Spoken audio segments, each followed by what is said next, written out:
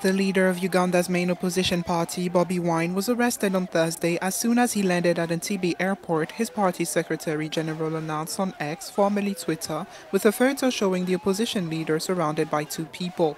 Former singer Bobi Wine, whose real name is Robert Kyagulanyi, was the main rival of President Yoweri Museveni, who has ruled the East African country since 1986 in the 2021 presidential election. The head of state was re-elected for a sixth term with 58% of the vote, according to the official results, ahead of Bobi Wine, who denounced the election as a farce. Bobi Wine has been arrested several times in recent years, and his supporters' rallies are regularly dispersed, sometimes violently. Bobi Wine supporters had planned to accompany him en masse to his home north of the capital, Kampala, to welcome him back, but police had said such gatherings were illegal. In September, the Ugandan police announced that they were suspending a national mobilization campaign launched by the NUP due to public order disturbances.